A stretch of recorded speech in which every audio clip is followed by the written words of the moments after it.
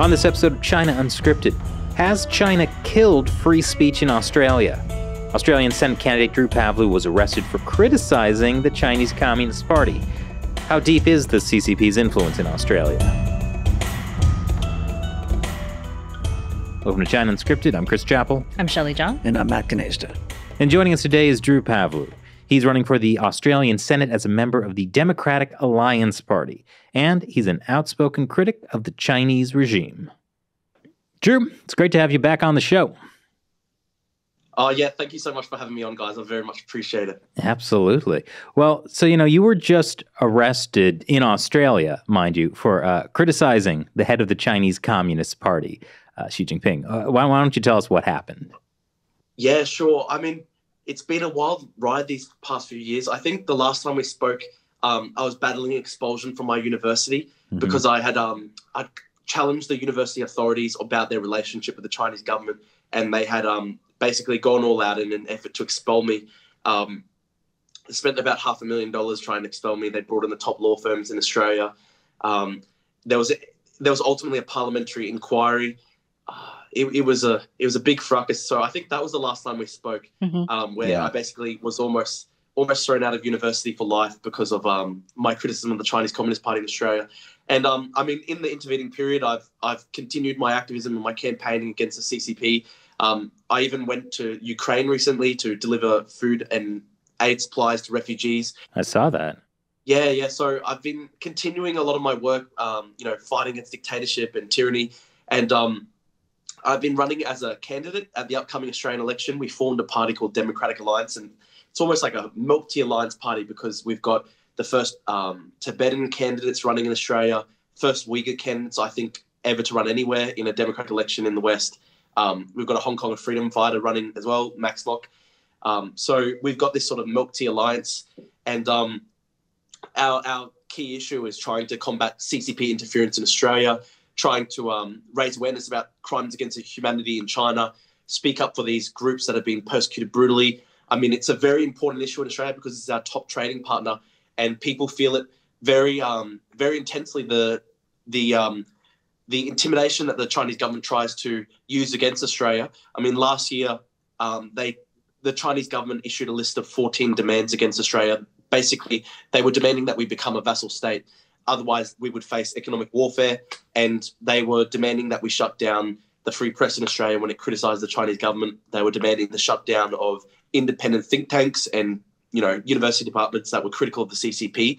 And when the Australian government obviously just rejected that outright, the Chinese government's response was to basically wage economic warfare against Australia, where they levelled unilateral sanctions against a range of Australian industries. A lot of Australians had their, livelihoods wiped out as a result of that. And it was basically a capricious move by the Chinese Communist Party where they were just trying to bully Australia into submission. So because we had the temerity to stand up to them on the COVID pandemic, asking for a free investigation, a free inquiry into what happened, the beginning of the pandemic, how it started, how it spread from Wuhan, because we had the temerity to, back an international inquiry into that, the Chinese government basically waged economic warfare against Australia. And so it is increasingly a very big issue in Australia. We've been the canary in the coal mine a bit. When it comes to CCP interference, Australia's really at the front line. Australia and New Zealand is where the CCP first tried to use a lot of its united front tactics. It's where it first pioneered a lot of its methods by which it has tried to subvert democracies, the Western democracies, buying up industries, buying off local elites, co-opting elites. I mean, we've seen in America now the co-opting of Hollywood, the co-opting of Wall Street. So what we're seeing in America, I mean, it started really, I think, in Australia. This is where the Chinese government has really pioneered a lot of these tactics. And that's why it is this international issue, why it is so important to Australia. That's why I'm running. No, we were in Australia in 2018 and we saw a lot of this. Do you think it's getting worse since then? It's hard to say because on one level, the Liberal government, Scott Morrison, has been quite, strong in his rhetoric, standing up to Chinese government bullying, etc. But on another level, I mean, sometimes the actions don't match the rhetoric. So, for example, Scott Morrison speaks a very, very tough game on the CCP. and he's attacked the Labour Party opposition very strongly and harshly for, members of the He's attacked Labour MPs very strongly and harshly over some of their ties to the Chinese Communist Party, and yet he has ignored that same issue in his own party.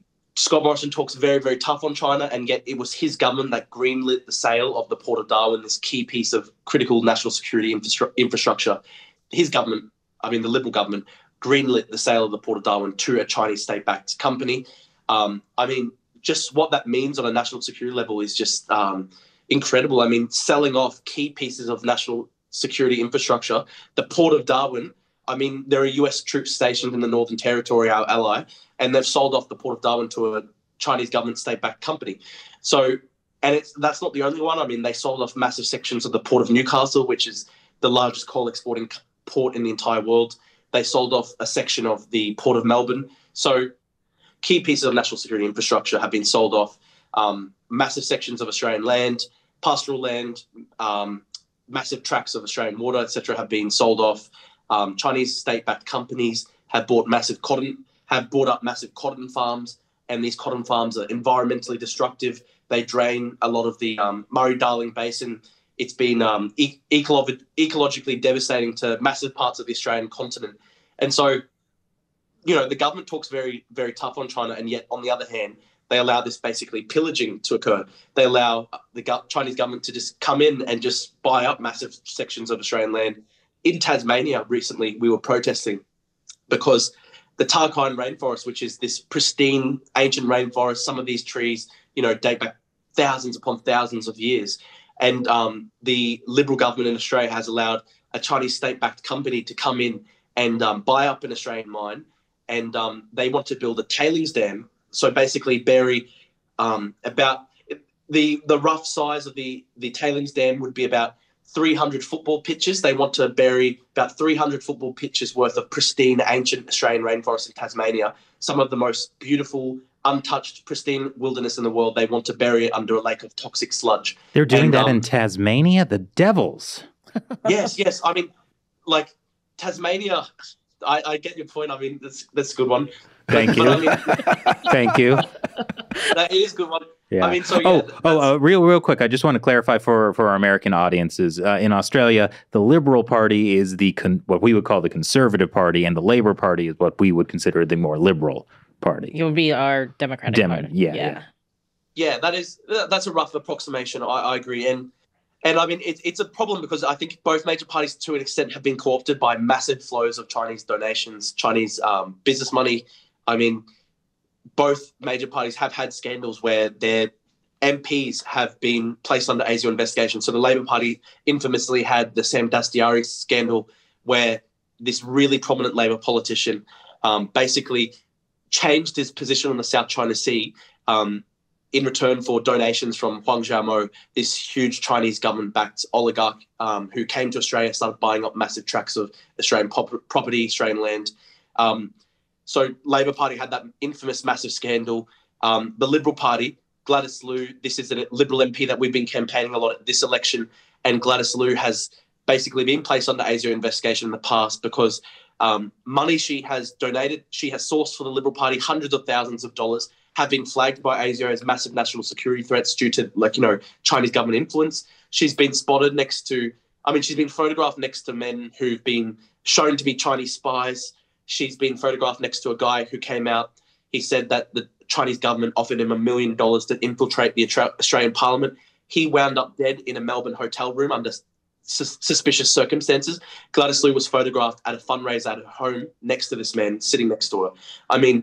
She's been placed under ASIO investigation in the past. She was the chair of United Front Bodies. She was a member of these organizations for a very long time. She was the chair of these organizations. And on live national television, she refused to call Xi Jinping a dictator. So when she was pressed about her links to the United Front, she said that she didn't recall this decades-long association. And then when she was pressed about whether she would, criticize Xi Jinping, whether she would say he's a dictator, she said, "Oh no, he's not a dictator in their system. He's an elected chairman." Wow. This is imagine, a Republican congressman or senator, saying something like that in America. She was actually being interviewed by Sky News, which is like, I guess, the Australian equivalent of Fox News. So imagine a Republican congressman or senator going on Fox News and being pressed, is Xi Jinping a dictator? And they respond, well, he's an elected chairman in their system. We actually kind of had that. I mean, when Michael Bloomberg, who was running for president as a Democrat, he was like, oh, Xi Jinping's not a dictator. He's got constituents he's got to please. It's like, yeah, but he's a dictator. But of course, he didn't actually win. I mean, he was mayor of New York for 12 years, but he didn't win the Democratic primary. But yeah, I mean, we've had that, but he wasn't under investigation from the FBI, which is kind of the equivalent of ASIO. Yeah, exactly. I mean, Gladys Liu has been under ASIO investigation multiple times because of her ties to the Chinese Communist Party, because of her links to people who've been proven to be CCP agents. And, you know, Scott Morrison, the Prime Minister of Australia, I mean, you know, the Liberal Prime Minister, even today, as we're filming this, he was campaigning in her seat, trying to save her seat. And so that's where we organised the Kim Jong-un impersonator to go into and crash their press conference and just sort of say, you know, thank you, Gladys Liu, for supporting my friend Xi Jinping. You know, I'm a big fan of Gladys Liu, basically. And that was big in Australia today. So we've been sort of adopting very asymmetric tactics, very insurgent-based tactics to kind of get our message across, because we're such a young party. We're so small. We don't have big resources of the major parties. And so we just have to, like, you know, think outside the box, ways to get our cause attention so that people, you know, wake up to the threat of CCP interference. So people think about the fact that our largest trading partner has 1 million Muslims in concentration camps solely because of their, you know, religion. I mean, to me, it should be a front page issue every single day that Australia's largest trading partner, to the tune of hundreds of billions of dollars, is carrying out the largest incarceration of an ethnic group based on religious status since the Holocaust. That should be front page news in Australia. That should be a key election issue. It does seem like you have been getting a lot of press lately because of, you know, your very, I don't want to call them publicity stunts, but your very clever ways asymmetric tactics. Insurgency, yes. Thank you, Shelley. Well, that's the I mean, that's the interesting thing. So I've been campaigning now for like 11, 12 months. I think I announced that I was going to run like back in May. So almost a whole year I've been running now. And I mean, this is really the first time we're getting real traction, which is a week out from the election. I mean, if you wanted to time it well, I mean, that's a good time to start getting some media traction. But for a long, long time, like 11 months basically, you know, we had 2-3 articles, despite the fact that what we're doing is quite historic. I mean, I'm the youngest person to form a political party in Australian history. We've got the first Uyghurs to run anywhere in the entire world for election in a democratic country. We've got the first Tibetan Australian running for parliament. She's a refugee. She was born in a Tibetan refugee camp. We've got a Hong Kong freedom fighter who, you know, left Hong Kong in exile to escape torture. He had friends that were tortured. He was a frontliner. He helped make Molotov cocktails. He's part of our party. I mean, what we're doing is really quite unique, and it's quite interesting. I mean, sometimes we've had more international press coverage than even in Australia. Like we had, for example, I think it's Zeitung, like the top Swiss paper, do a profile on our party. And then meanwhile, no one in Australia was profiling our party. So Swiss newspapers were interested, but not our own press. And I think they didn't want to really cover us because, I mean, one, they just sort of write us off automatically because, oh, they're young and they don't have millions of dollars behind them. Therefore, why cover them? I mean, but on another level, it's almost like they don't want someone to come through that they can't control, that they can't, you know, browbeat into submission. Because for 3 years now I've been doing this. I've weathered threats. I put my future on the line. They basically tried to, you know, take away my education. I almost lost my entire future there. I've had death threats against my family. There have been times where I was almost made homeless because of the death threats against my family. My family didn't want me to be living at home, and I didn't have any money to my name. So, I mean, I was almost made homeless at a certain point. I had to weather, you know, losing friends, losing loved ones, you know, losing people I really loved because of the threats. People didn't want to be associated with me, even people who were close friends for a long time. And so I've weathered a lot over the past couple of years. I've really shown, I think, just through my conduct over the past like 3 years, that when it comes to standing against CCP interference, I'm someone who will never back down. I mean, I helped organise the Peng Shui T-shirts at the Australian Open, where we basically challenged the Australian Open when they tried to ban any criticism of the CCP on the court. Didn't they try to arrest you for that too? It's crazy. I been threatened with arrest so many times. I've been threatened with defamation lawsuits designed to threaten me with bankruptcy. I've even been threatened with jail time at a certain point in my battle with the University of Queensland when I was trying to reveal information about the university's corrupt relationship with Chinese government. The university threatened to take me to court for contempt of court, which carries a 3-year prison sentence in my state. So they've threatened me with jail time. They've threatened me with bankruptcy actions, they've threatened me with huge defamation lawsuits, which would bankrupt me because, man, I'm 22 years old. I've got no assets. I've got no money to my name. Been threatened with arrest. I've actually been arrested recently. I've been assaulted multiple times by supporters of the Chinese government on Australian streets. I've weathered threats. The Chinese government actually singled me out by name a couple times, criticizing me. For example, Zhao Lijian, the spokesperson for the Chinese Foreign Ministry, he called me.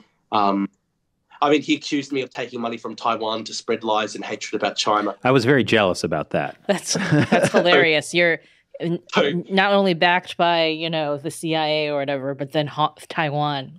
Well, so actually, Drew, can you tell us about the when you were arrested about a week ago? Yeah, that's a new escalation in this whole, free speech crisis, I think, in Australia.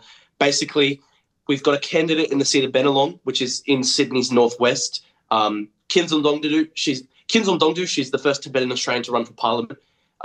It's a very diverse seat. There's a large Taiwanese population, large Chinese population, large Hong Kong population, etc.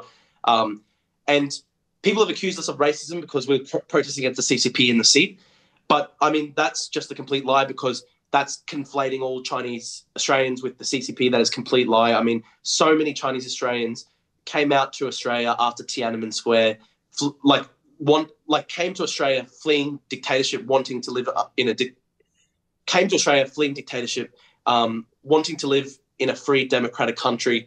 There are huge parts of the Chinese Australian community that are pro-democracy, that are very critical of the CCP. And we were protesting on their behalf because there's so many times in Australia where I've been, approached by Chinese Australians who say, "Oh, thank you for what you're doing, Drew. I really wish I could support you, but I'm scared personally to join your protests, etc."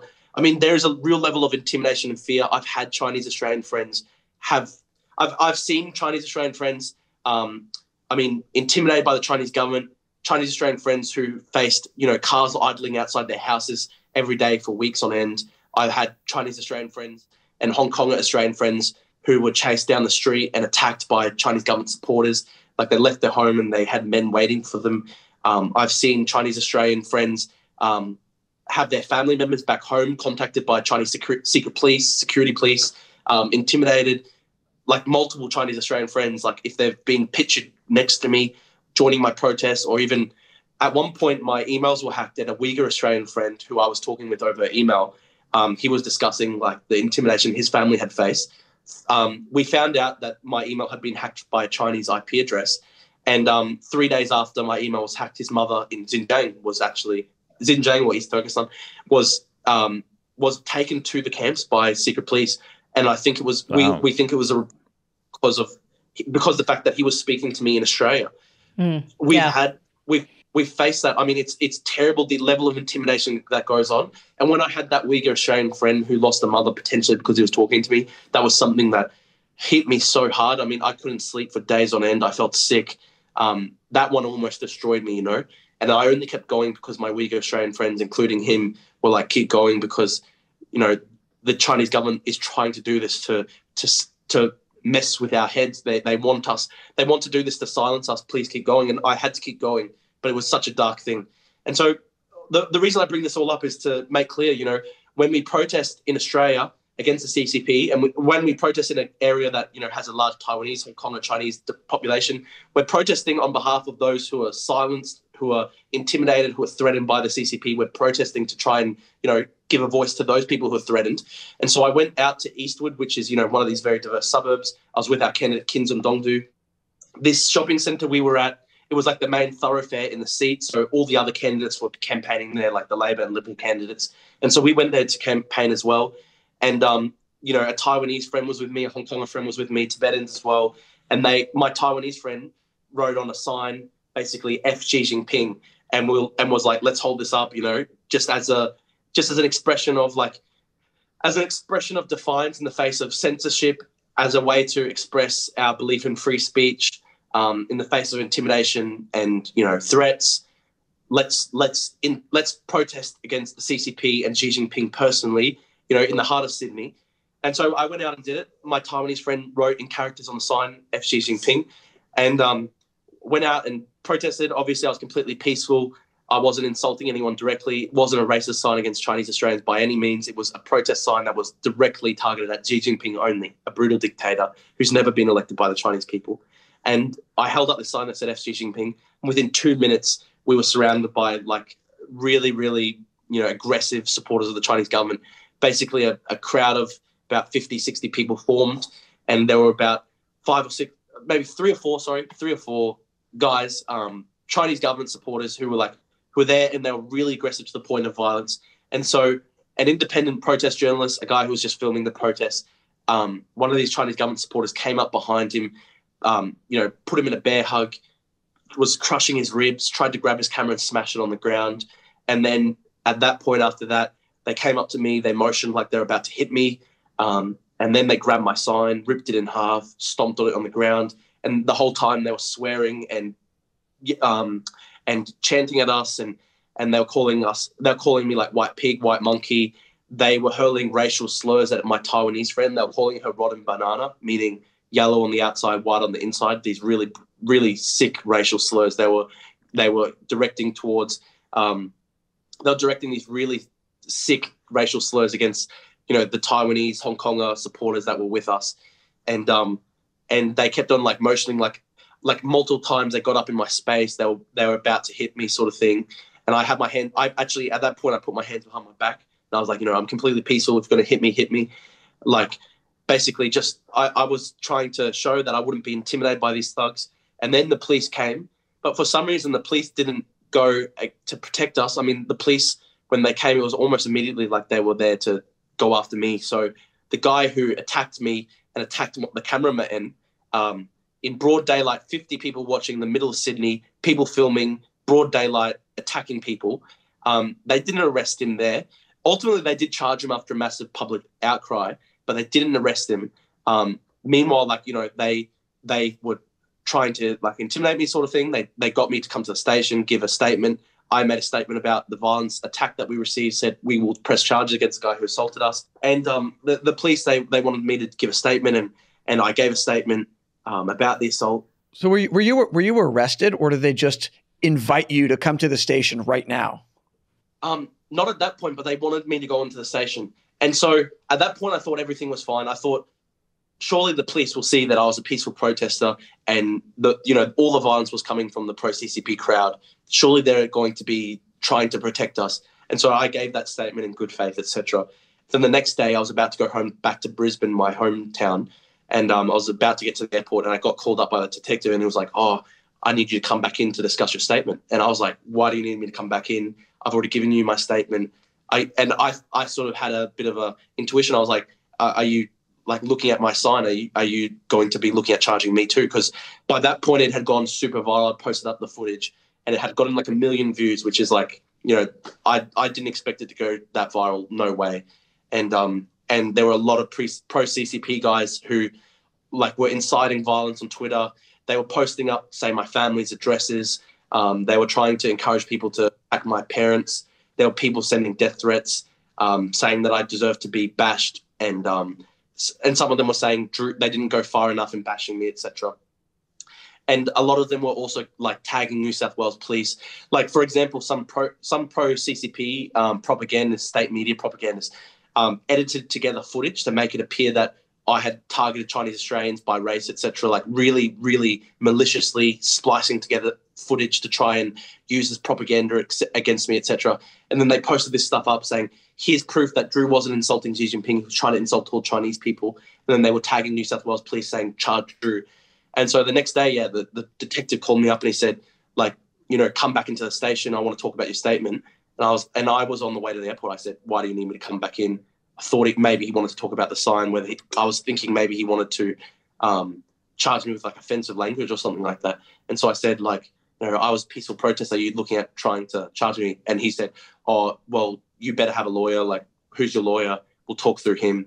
And so I ended up talking to my lawyer, and he thought it was really, really dodgy how New South Wales police were trying to basically, at first they were trying to get me to go into the station without a lawyer present on the pretext of discussing my statement. But it's clear now that they wanted to arrest me or charge me over the sign. So they were trying to deceive me into going back to the station. My lawyer wrote to them. He said, I will be taking immediate high court action to defend Drew's freedom of speech if he is charged. And the New South Wales police detectives wrote back saying, we will inform you the second our investigation is finished. Drew's not necessarily going to be charged. And so all this intimidation was taking place. And I thought this was so bad for free speech in this country. So I said, okay, I'm going to go back the next week. I'm going to put up a sign. This time I'm not going to have a swear word on it. I'll just say free Hong Kong, free Uyghurs, free Tibetans, down with the CCP. A very simple message that people can't misinterpret. People can't maliciously try and, distort to try to smear me.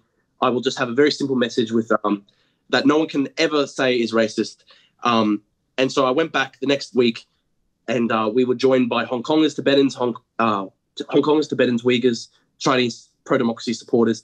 And actually, they were the most vocal this week. I mean, I sort of took a bit of a backseat. I had a sign, as I said, no profanities. They were the ones who were mostly leading the protest. Hong Kongers were chanting free Hong Kong and pro-democracy slogans in Cantonese. Chinese pro-democracy supporters were chanting stuff about Tiananmen and chanting stuff about pro-democracy, chanting stuff about democracy in Mandarin. It was at that point, suddenly everything kicked off. There were about 20, 30 police watching us because I guess they were trying to stop the violence from the week before occurring again. Suddenly, but they hadn't intervened because we were very peaceful in the second follow-up protest, and I was actually a lot more quieter as well, believe it or not. Basically, these pro-CCP supporters came again, and they started yelling stuff in Mandarin at the pro-democracy Chinese speakers in our crowd. And obviously, I don't speak Chinese, so I couldn't join in that debate. I couldn't join in that fracas. I just was standing up off to the side. I was chanting "Free Hong Kong" with the poster, and then that's when the police brought me aside. And I guess they were trying to intimidate me into going home. They sort of they officially gave me the charge sheet for the week before, offensive language, saying you've got a court date, we're charging you with this, etc. You've used offensive language, you've disturbed the public peace, etc. I was saying, am I under arrest? Because they weren't letting me leave, but I was saying, am I under arrest? And they were saying, you're not under arrest, but they wouldn't let me leave. The whole thing was just really weird. My friend Kyinzom started filming. They eventually let me leave with the sort of court slip, the charge sheet, and I sort of tried to rejoin my friends who were just, again, still trying to chant pro-democracy stuff against these CCP supporters who were getting really aggressive and getting in people's face. I was completely peaceful. I was standing off to the side. I wasn't getting near anything. I wasn't violent by any means. And then that's when the police came back to me, and then they said, we're giving you a formal move-on order because the protest is now causing fear and alarm amongst the public, and there's the risk of violent escalation. And I'm like, well, we're completely peaceful. There's only people who are, threatening people and causing fear and alarm are the pro-CCP supporters. But this is the hypocrisy that we're trying to call out. The New South Wales police, apparently, if you hold a peaceful pro-democracy protest in the middle of Sydney and CCP supporters come in and they're aggressive and they're violent and they attack people, the New South Wales police will just shut down your demonstration. They won't try and protect you. They won't try and protect your right to freedom of expression. They'll just say, because of the risk of violence from the pro-CCP supporters, you have to go home. You have to shut everything down. You have to shut go after everything people down. breaking the law. Yeah, this reminds me of this protest I went to film, and it was an anti-President Trump protest. This was a couple of years ago in front of Trump Tower in Lower Manhattan.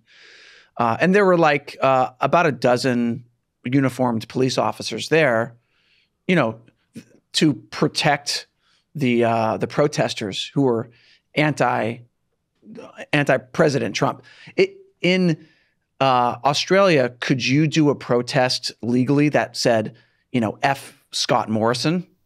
Of course. So that's the thing that I pointed out. So I gave media interviews after, and people were saying, well, weren't you being provocative? And I was like, well, you go to any progressive rally, you go to, climate rallies, etc. You see so many young people with signs that say F Scott Morrison, F the Prime Minister. and no one ever is getting arrested for that. No one's getting, no one's facing the risk of getting bashed, etc. And they shouldn't. I mean, I believe in freedom of expression. In a democratic country, we should be able to insult our leaders. In Australia, we've got a tradition, a culture where, we're quite irreverent. We have this sort of larrikin streak to us where, we're not afraid to, mock and take the piss out of our leaders, and we use coarse language. And, no one's ever accused Australians of being polite. Yeah, exactly. That's what I was trying to say. And I mean, you walk down the street. I mean, so many times, it's an election campaign right now, and so many times on the television, like the journalists will go down the street and they'll try and do vox pops with citizens, like, what do you think about the Prime Minister? And like every fourth or fifth person will just go, he's a dickhead, and like just insult him or even use swear words, and they bleep it out. But no one's getting arrested. No one's facing threats. No one's getting bashed, and they shouldn't. I mean, in Australia, we believe in the right to freedom of expression. You should be able to insult a political leader. You should be able to, offend a political leader. I mean, this is a guy with 1 million people in concentration camps. Why is it okay to, say F. Scott Morrison? But well, there's a very simple answer to that, Drew. You see, it's okay to insult your elected leaders, but Xi Jinping isn't elected, so it's not okay to insult him. Loophole. Yeah, exactly. I mean, it's almost like they're treating him like this sacred cow. And my whole point is he shouldn't be a sacred cow. This is a dictator with 1 million Uyghurs in concentration camps, a dictator who's presided over, forced organ harvesting of prisoners, brutal persecution of the Falun Gong, brutal persecution of Tibetans, brutal persecution in Hong Kong, continues almost every couple of weeks to threaten an invasion of Taiwan. This is a brutal, brutal dictatorship. And suddenly I'm the person causing offense because I insult this leader. No, people need to have some perspective and realize, the person we should be outraged at is Xi Jinping, the man who's carrying out crimes against humanity on a massive scale. That's my point. And the police basically gave me a move on order. They said, unless you shut down everything, unless you go home, you're going to get arrested. And I just said, listen, I believe in the right to freedom of speech. This is a conscience issue for me. I'm not going to resist arrest. But, with respect, officer, you're going to have to arrest me because I believe in freedom of speech. And they were like, okay, we will. And then they read out my rights. They didn't handcuff me because, like, as I said, man, I was not resisting arrest whatsoever. I was no violent threat whatsoever. I mean, I literally was just standing there with a sign. They took me over, put me in the paddy wagon. I got put in like this sort of steel cage at the back of the police wagon, and they drove me over to the local police station, fingerprinted me, got mugshots done. They wanted to do an interview without my lawyer present. I was like, no, I'm not doing that. And then like I was there for like 5 hours. It was very cold. I was in like this steel cage sort of thing. And then like eventually they bailed me at like midnight. But like the bail conditions were really ridiculous. They were saying you can't go back to Eastwood. You can't go back to this area where you're protesting. Otherwise, you'll be immediately arrested and actually held in jail. And obviously, I didn't have a lawyer present. It was midnight. I was cold, tired, hungry. I just wanted to go home, so I just signed the bail forms. But they didn't feed you or give you any kind of accommodations? Look, I'm not going to say I was mistreated. I mean, like I was actually very lucky that some of the police officers, I think, actually were sympathetic to me and my cause. I think they were like, why have we arrested this guy? Why did the sergeant in charge like put him in a steel cage like when he's not doing anything wrong? So some of them were offering me like coffee and tea, and they let me read books I had in my bag when I got arrested, which like, thank God, man, because I was so bored. I wasn't allowed to connect with the outside world. I was only allowed one phone call to my dad, and he was like so mad at me. He was like, what the hell's happening? I was like, and it was like 11 p.m. It was really close to midnight, and that was my one phone call, and he was so mad at me. And they don't let you go on your phone. You can't talk to anyone really. And I couldn't reach my lawyer because he was asleep, Saturday night, nearly midnight. And so I was so bored. Thank God they let me read those books, man. I don't know how you do it like 5 hours in a steel cell without anything to do, just with your own thoughts. I was like, towards the end, it was pretty terrible. And I thought, yeah, I don't want to necessarily go to get in this situation again. But to me, this is about so much more than, just one protest. It's more than just a sign, etc. Like, this is about freedom of expression. This is about such a fundamental value that underpins democratic society. And I mean, in Australia, we don't have a Bill of Rights. We don't have freedom of speech. It's explicitly protected in our Constitution. The High Court has found in the past there's an implied right to freedom of speech in the Constitution because, like, the Constitution sets out that we are a democracy, and the High Court justices were like, well, you can't have a democracy without some level of freedom of speech. But because it's not explicitly in there, I mean, it's quite, there are grey areas. I mean, things like offending a political leader. I mean, is that covered by free speech? And obviously, in my case, it wasn't, because they arrested me, and like they've got a court date for me now, etc. So our current hope is, I'm very lucky. I've got one of the best barristers in Australia working for me, one of the best lawyers. He was made a QC, which is like in Australia, when you're made a silk, means you're in the basically like top 10% of barristers. And he was like the youngest person made a silk in the 20th century in the entire Commonwealth. So I'm very lucky. I've got one of the best barristers in the country, Tony Morris QC. And Tony, he's representing me for free, and he's said to the New South Wales Police Force, we want a complete change to Drew's bail conditions. There should be no restrictions on him campaigning in the suburb of Eastwood alongside his fellow candidate, Kyinzom Dhongdue, as part of the election campaign. Because that's the another thing, man. Like, I mean, one thing to get arrested as a protester, which is really bad, but another thing, I'm actually running for election. I'm campaigning in the seat with our candidate in the election. I mean, I don't know how many times it's occurred where a Senate candidate, someone running for office in Australia, has been arrested in the course of campaigning because of something they put on a sign. I don't know if it's potentially unprecedented. So we think it's got the potential to be this big precedent-setting case where, I mean, if we go to the High Court and we can get a change to my bail conditions, etc., and the High Court can rule that I was, unfairly treated, etc., then it could be a precedent-setting case that may expand the scope of free speech, and that's what I really hope to happen. I mean, I believe so fundamentally in the right to freedom of speech, and I've faced a lot of threats and attacks over the past couple of years because of criticism I've made of this dictatorship.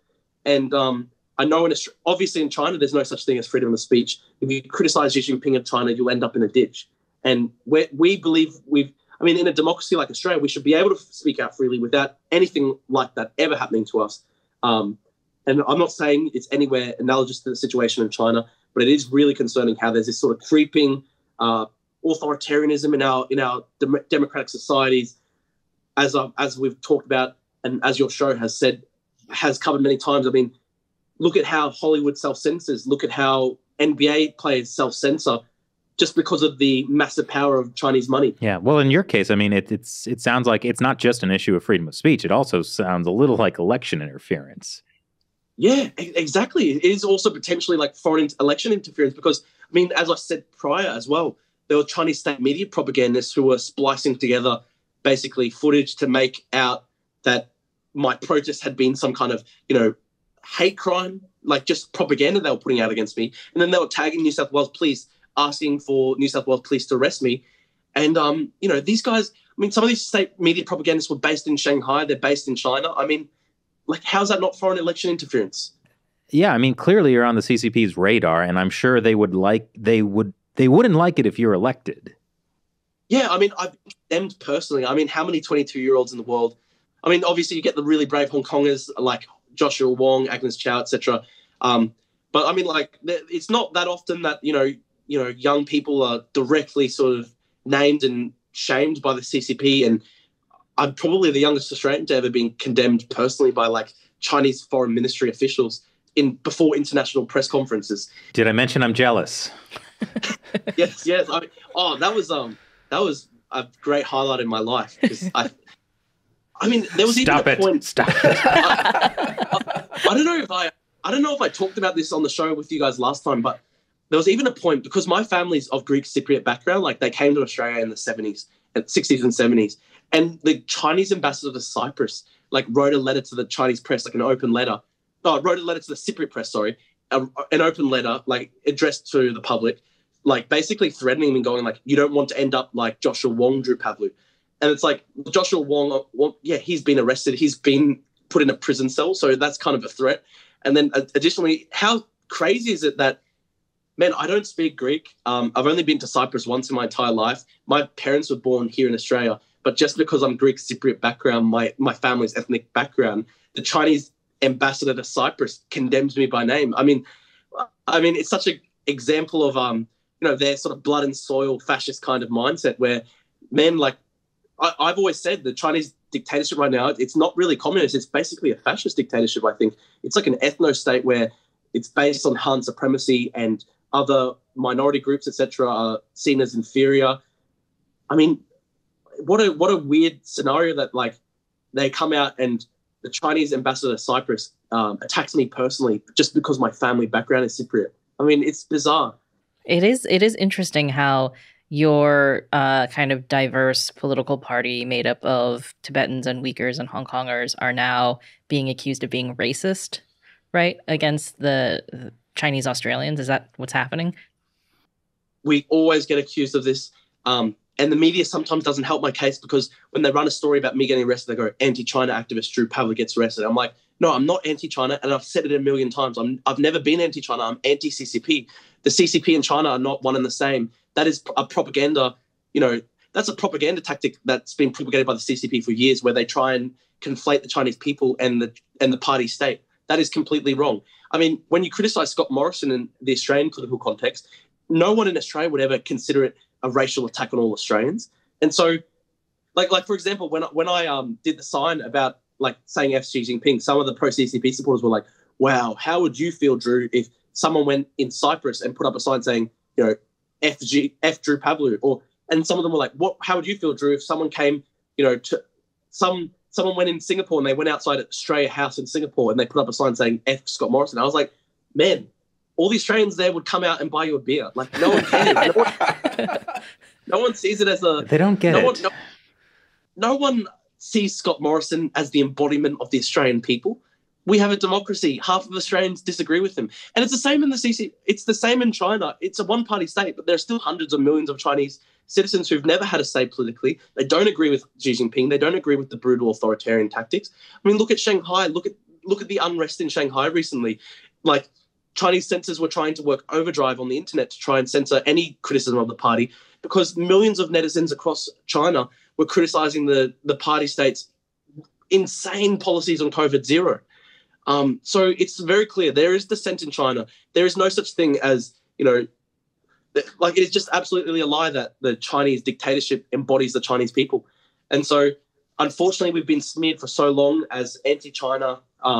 And it's very sad. A lot of progressives, and this is something I've never understood. And it's like, it constantly infuriates me. And it's so hard for me personally as well, because I actually started off sort of more progressive leaning, and I still probably lean overall in that direction. But, like, the way other progressives just smear me and attack me, and they go, Drew's a white supremacist, Drew's a fascist, because I criticize the Chinese dictatorship. And it's like, I don't understand it. It's like, part of it, I think, is just, like, Trump obviously was very strongly critical of the CCP. He came out very harshly against Xi Jinping, etc. And so it's almost like half of progressives overnight must be like, wow, if Trump opposes it, therefore it must be good. And it's like, can people think about more than one thing at once? Like, no. No. Well, so unfortunately, I do have to say that whole phenomenon it actually predates Trump. Like, it predates Trump, right. exactly. Yeah. Well, but the interesting thing, you're bringing up the CCP's sort of fascist Han ethno-state. And the irony here is that, like, so anyone who's, like, Tibetan or Uyghur is obviously subjugated and treated unfairly because they're not Han Chinese, right? Like, the Uyghurs put in concentration camps, Tibetans, similar type things. But yet they're considered, these territories are part of China, so these people are Chinese and they're expected to toe the line. Well, I mean, I think this is also, in Western discourse, we have this problem where it seems like some people think that the only people who can be imperialist or colonialist are, like, white people, essentially. Yeah. So what you're saying, Shelley, is that the Chinese Communist Party they're obviously going out and acting pretty imperialist right now. Yeah. I can't believe you said that, Shelley. I know, I'm so racist You're so against racist. Chinese people. Man, like, my Uyghur and Tibetan friends in Australia, they just they can't understand this sort of mindset that a lot of, like, white progressives take to things. Like, they just don't understand it. They're like, but we've experienced colonialism, we've experienced imperialism. Why do you just pretend it doesn't exist? Why do you pretend we don't exist? They say this to me. One of my Uyghur friends, I was having a lunch with him, and he said this thing that seemed so simple at the time, but I still think about it. It was just shocking. He was like, "Oh, I really loved it when I moved to Australia and I got my ID for the first time, because the first time I had an ID in my life that didn't list my racial background on my ID." And I was like, "Whoa, whoa!" Wow. And I was like, "What do you?" In China, like your ID just says Uyghur, like it has your race on there. And I was like, wow. And it's just like small things like that. Like, it's shocking to me, and yet, like, in some of these, echo chambers, bubbles, like, they just think, yeah, it's impossible for, racial colonialism, imperialism to exist outside of the West. And it's like, and then my Uyghur friend was like, "Oh yeah, when I came to Australia, it felt like such a load lifted off my shoulders. It was the first time I never had, my race listed on my government identification papers." And I just go, whoa, like, I didn't even know that's a thing. Like, it's so ignorant on the part of so many people. They don't even care about their stories. They don't even, some of them don't know Uyghurs and Tibetans exist. Others know that it's happening, but they just ignore it. Yeah, it's crazy. Like, there's always this argument about, we should work with China. We can't, antagonize the situation. But really, at the end of the day, what always happens is the Chinese Communist Party makes democracies more authoritarian. And I think your case is the perfect example of that. And exactly that thing you just mentioned, like, we've got that problem still here in Australia, where even just yesterday it came out that some really high-profile independent candidates who look like they're going to be elected to the next parliament, they came out and they were saying stuff like, "Oh, the Australian government's so arrogant. They haven't extended an olive branch to China diplomatically. They've talked so stridently about China. They've destroyed the economic relationship." And I'm like, I sit back and I'm like, wow, okay. So Scott Morrison and Peter Dutton and, government officials in Australia, criticise the Chinese government very harshly. Let's consider this the alternate scenario. Let's consider they go out, they extend the olive branch. Apparently, they kowtow. They pretend that there are no crimes against humanity in China. Either way, my Uyghur and Tibetan friends, they're still going to have family members who are tortured and persecuted just simply because of their racial background, no matter what an Australian government official says. So, like, those people who say the West is at fault for deteriorating tensions, Australian government has been so offensive in its dealings with China. It's like, no matter what the Australian government says, my Uyghur and Tibetan friends are still going to have family members who are political prisoners. I still have Uyghur friends whose mothers will be in concentration camps because they talk to me in Australia, no matter what the Australian government says. So no matter whether we adopt the kowtow, the diplomatic niceties, we respect all the arbitrary red lines set down by Beijing, regardless of whether or not we do that, the Chinese dictatorship is still going to be an imperialist, fascist ethno-state. And that's just the fundamental nature of the regime, no matter what we do in the West. It's not, they haven't adopted the characteristics of a Han supremacist dictatorship because Trump came out and he criticized, China's COVID policies. They didn't, that's not something that happens overnight. No, regardless of what we say in the West, regardless of what our governments say or do, that is the fundamental nature of the CCP regime in China. It's not going to change as a result of whether we engage more nicely with them or not. So, I would say that in a way, engaging with them more nicely just emboldens them, if anything. Yeah. Of course. We need to cut them off. Yeah. So your party, a lot of the people in your party are immigrants, Uyghur, Tibetan, Hong Kong. Why should Australians want to elect them? Yeah, so this is the thing. If you want people who understand at a fundamental level the threat and the danger that we're dealing with when it comes to the CCP, when it comes to the CCP's dealings with our country, if you want to elect someone who understands just in their, like, so deeply, it just in the very core, in the fabric of their being, if you want someone that understands what we're dealing with here when it comes to the CCP's imperialism, its threats to undermine our democracy, its attempts to bully us into submission, its attempts to turn us into a vassal state, then don't vote for the political establishment, the same old politicians who take money from China, who go out and say, oh, we've got to engage with them because they're our largest trade partner. No, vote for people who've actually risked everything.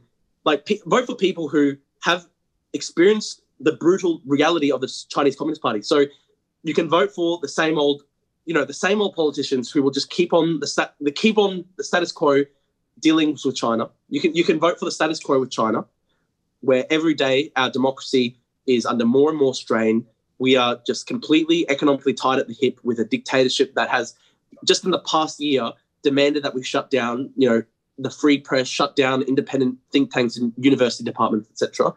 We can be economically tied at the hip with a dictatorship that wants to destroy our democracy, destroy our democratic way of life, turn us into a vassal state, or we need to approach our dealings with the CCP with clear eyes. No more of the old failed engagement policy where, if only we just trade with them a bit more, they'll turn into a thriving liberal democracy. No, we have to have clear eyes when we engage with the dictatorship. And so you can vote for the status quo, or you can vote for Tibetans who have had parents and grandparents who were tortured by the Chinese Communist Party. You can vote for Uyghurs who have family members in the concentration camps. You can vote for Hong Kongers who fled into exile because their friends were tortured. You can vote for, me, for example, who almost lost my education, has been assaulted, arrested, attacked. My family were threatened because I criticized the CCP. We are people who understand, just because of who we are at a fundamental level. I mean, Kyinzom, our Tibetan candidate, she can't wake up tomorrow and change her stance on China because she gets a big, bag of money dropped in a letterbox. She can't do that because in the very core of her being, she's a refugee from Tibet. Her homeland was destroyed. Her grandfather died as a political prisoner, tortured by the Chinese government for years upon years. She's not someone who's going to sell out. She's not someone who, will sell out our sovereignty, sell out our democratic values, enable the slow boa constrictor type strangulation of our democracy. This isn't going to happen when you vote for the Democratic Alliance, when you vote for Tibetans, Uyghurs, Hong Kongers, Australians who faced, brutal persecution, and not saying I faced brutal persecution, but the other members of my party have. Because when you vote for people like us who understand the CCP at a fundamental nature, at the fundamental level, because we've all gone through, to varying degrees, ordeals when it comes to, standing against the Chinese government. When you vote for us, you know what you're getting. We're not going to sell out Australia. We're not going to sell out democratic values. We're not going to allow our economy to be dominated by Chinese government interests. I mean, the Liberal Party, the Labor Party, the Greens, the Independents, to all varying degrees over the years, the Liberals wanted to introduce an extradition bill. Hong Kongers were fighting and dying in the streets trying to stop an extradition bill with China. The Liberal government in 2013 tried to introduce one. No, actually, I think it was as late as 2016, 2017. The Liberal government tried to introduce an extradition bill in Australia. Labor had Sam Dastyari, who changed his position on the South China Sea because a Chinese government-linked billionaire dropped off a bag full of $100,000 in cash at this Labor Party headquarters in Sydney. That's a real story. The Greens just last week came out and they said Taiwan's not an issue for Australia. It's racist to criticize the Chinese government's attempts to build military bases on the Solomon Islands, just 1,000 kilometers off the coast of North Queensland. That's racist and colonial mindset to criticize that. They want to halve our defense spending. They want to rip up the relationship with the US, all our defense partners, and they want to halve defense spending. I mean, it's literally the Chinese government's golden dream. They want that. They would love that to happen if we cut our defense spending in half and cut off our relationships with democratic allies. I mean, the Chinese government would froth that. The Greens came out just the other day and said that. The Independents who stand a really good chance of getting elected to the next parliament, they were coming out just the other day saying the Australian government's at fault for the deteriorating ties with China. The Australian government's been arrogant for not extending an olive branch. To varying degrees, all these parties, all the other electoral groups in Australian democracy have been co-opted. They try and win over votes in the Chinese Australian community, so they fear that they feel that they can't criticize the CCP because it's a bizarre thing. I mean, the United Front groups are the most vocal and the best funded sort of groups among the Chinese Australian community, simply because the pro-democracy groups have been strangled and drowned out, unfairly intimidated. And because these United Front groups come out and support dictatorship, etc., a lot of the established Australian politicians, they think, just in the name of multiculturalism, we have to mute our criticism of the Chinese government's massive crimes against humanity. So many Australian politicians as well have just directly taken money, have directly taken basically what amounts to bribes. So, look, if you vote for us, we're not going to be taking bribes from the Chinese government. We're not going to be taking brown paper bags full of cash. We're not going to be, having fundraisers at the Australia-China Business Council, at the Australia-China Commerce Association, etc. Like we've got Tibetans, Hong Kongers, Uyghurs, Australians who've faced CCP attacks. They're refugees from CCP rule. These people understand the CCP at a fundamental nature. And so if you want people who will stand for Australian democracy, stand for Australian sovereignty, never allow the Chinese government to suffocate us, strangle us into submission, then vote for people who actually understand the CCP, not the failed status quo politicians who just think engagement's the answer, when that policy has been borne out as a massive failure over the past couple of years. And there's one additional reason, of course, people should vote for you, which is that you've been arrested, which makes you a criminal, which actually makes you the most Australian of all. Oh. I'm glad we took that time. I believe in free speech, so I'll accept jokes at the Australian expense, because I'm not going to try bash you. I'm not going to call for your head, because we believe in democracy. We believe in freedom of speech. All right. Well, so Drew, the election is coming up on May 21st. For anyone listening who wants to follow you, where should they go? Look, follow my social media. I'm on Facebook, Twitter, Instagram. I'm even on TikTok, where I try and post anti-CCP stuff and I routinely get blocked. That's a good way to try and point out, limits to freedom of speech as well. So you can follow me on social media. You can follow our other candidates. We've got Kyinzom Dhongdue, the first Tibetan Australian to ever run for parliament. We've got Inty Elham, the first Uyghur to run for parliament. Adila Yarmuhammad, Max Mock, the Hong Konger. Follow our social medias. Follow along for the ride. I think it's quite entertaining. We get up to hijinks every day. And please follow along for the legal battle. I hope we'll go to the High Court and we'll win a big precedent for freedom of speech in this country, and hopefully expand the right to freedom of speech. Well, thanks for joining us today, Drew, and good luck with everything. Thank you so much. I appreciate it all, from one convict to my American friends. I very much appreciate it. All right. Take care. Take care of yourself. Thank you, guys.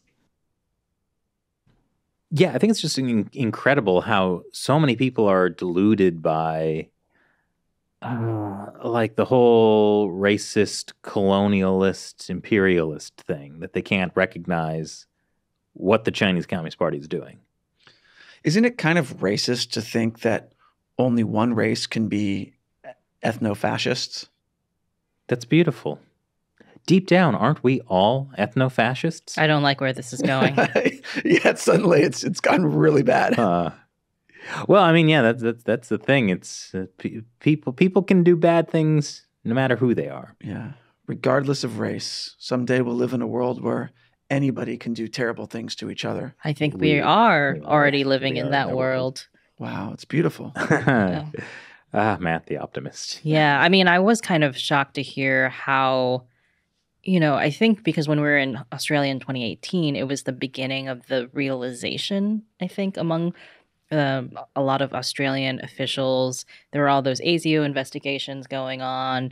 That's when Clive Hamilton's book on like Chinese influence in Australia Silent came invasion. out. Yeah, so there was a growing discourse about this that wasn't happening yet in a lot of other countries that had been deeply compromised by China, like Canada, as the Drew US, said, like etc. Australia is sort of the canary in the coal mine. A lot of things started. A lot of the CCP's I would tactics say, they learned in I would Taiwan. say And Taiwan, then Australia and New Zealand, Uh-huh. then Canada, then America. America's last because, we're the hardest to defeat. They had to perfect their system first. But yeah, I mean, New Zealand just extradited somebody to China like a couple weeks ago. It was insane. Yeah. It's not good what's happening. So I was thinking that maybe Australia was like turning around, but apparently not so much. Yeah, well, it sounds like all those elements are coming to the front. Yeah, so This at is least gonna be a people battle. are being more aware of it, but especially the things about like the government being able to sell off all this land to Mhm. the Chinese Communist Party. I mean, it sounds like what's happening in,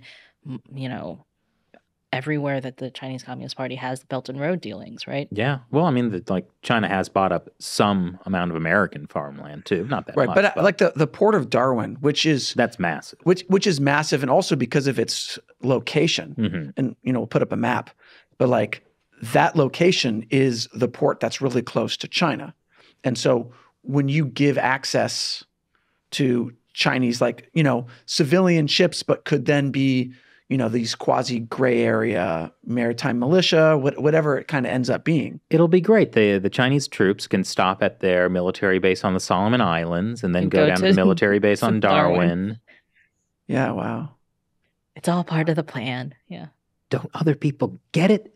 Am I the only one who gets it? Well, I mean, Drew gets it. Drew gets it. Yeah, good on him for really pushing the envelope and not being intimidated, though. He should know he should always have a lawyer present if he's talking to the police. I mean, he does have a good lawyer. Yeah. Unfortunately, he does. But, just not on midnight on a Saturday, I guess. Well, I was just thinking of like that first time he was brought in the day. Like, he shouldn't have made any statement to the police. I mean, like, I can understand, like, oh, obviously they're not going to be going after me. Yes. Because that would be insane. Yeah, I remember a police consultant basically telling people, like if you get brought into the station to give a statement and you're innocent, still get a lawyer. Like, basically, there's no reason to ever talk to the police without a lawyer present, period. Even if you do believe you're completely innocent. You know what it is? It's all the cop shows. Like Drew has this amazing story of like he's not a college dropout. Like, he's expelled from college for doing what colleges and universities supposedly encourage people to do, which is stand up to try to make the system better, right? And the Australian university spent $500,000 in legal fees or whatever to kick him out. Like, they could have paid for his tuition. Paid for a lot of tuitions. Yeah, I mean, like, that's incredible. The story began with like his university trying to expel him, and now he's a candidate for Senate, and he's being arrested for criticizing the CCP. That is mind-boggling. But I mean, fortunately, like, a million people saw that video. Like, it's getting press, so I think people do care about the issue. It's just wild times we live in. Well, so thank you for joining us to hear about Drew's incredible story. Hey, share it with your friends and family. I mean, yeah, that will benefit the show and get us more clicks and views, but it's for Drew. And, well, no, it's for stopping the Chinese Communist Party. This isn't about me secretly wanting to be mentioned by Jolly Jen. Just share this with everyone. That undercurrent of jealousy has been running this whole past hour. Fuming. I've been fuming. Once again, I'm Chris Chappell. I'm Shelley Zhang. And I'm Matt Gnesta. We'll talk to you next time.